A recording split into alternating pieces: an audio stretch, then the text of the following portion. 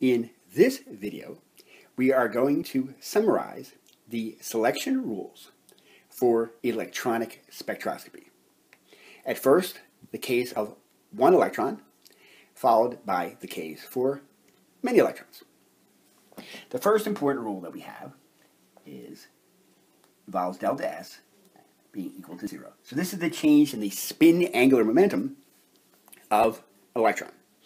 It's not going to change during the absorption or emission of electromagnetic radiation because those particular types of radiation do not specifically interact with the spin.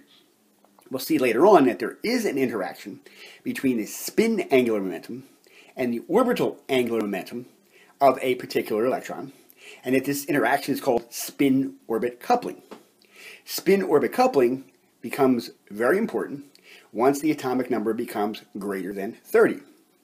An important upshot of this is as we get heavier and heavier elements, ones that are heavier than an atomic number 30, for example, that this rule becomes followed less and less. And we can actually have change in the overall spin of the electron.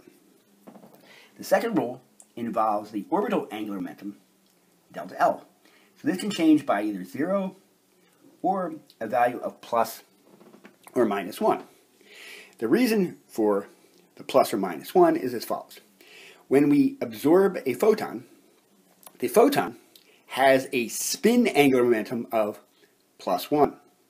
The spin angular momentum of an electron is plus or minus 1/2. In the process of electronic absorption, the photon is destroyed. So we end up losing 1 unit of spin angular momentum. To maintain the law of conservation of angular momentum and the law of conservation of energy, we therefore have to convert that 1 unit of spin angular momentum in the photon into 1 unit of orbital angular momentum of the electron. Plus or minus depends on whether we have absorption or emission.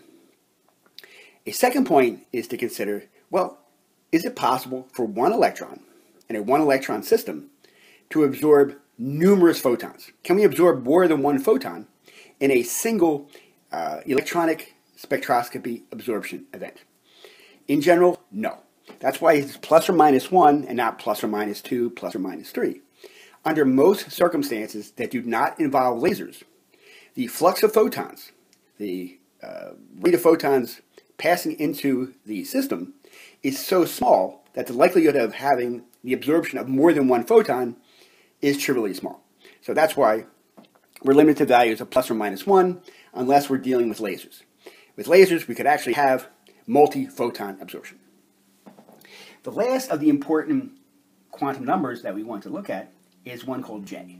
And J is the spin-orbit coupling. It's the interaction between the spin angular momentum and the orbital angular momentum. And we have selection rules for J just as well. The change in J, this rule looks very similar to the rule for L, plus or minus 1. But there's one extra condition in that if we have a situation where J is equal to 0, it cannot end in a state where J is equal to 0. So we can't go from J equals 0 to J equals 0.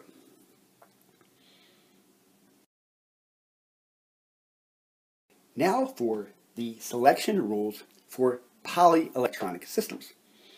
We're going to write these in a pink here, so the delta.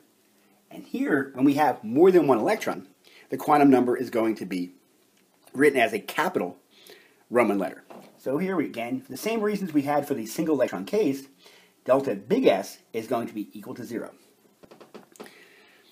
Again, this will be true in the cases where spin-orbit coupling is very weak. Therefore, those cases where the atomic number is much less than 30. As far as the orbital angular momentum, capital L, the change in L, is going to be equal to 0 plus or minus 1. For reasons that we had already looked at before. Again, in the case of multi-electron systems, we have a new quantum number J, which is the spin-orbit coupling, which is the interaction between the total spin momentum and the total orbital angular momentum. And we have appropriate selection rule for the change in J. It's going to be equal to 0 plus or minus 1. And again, we have the rule that capital J equals 0, cannot go to capital J equals 0. So 0 to 0 is not possible for J. I thank you for your attention.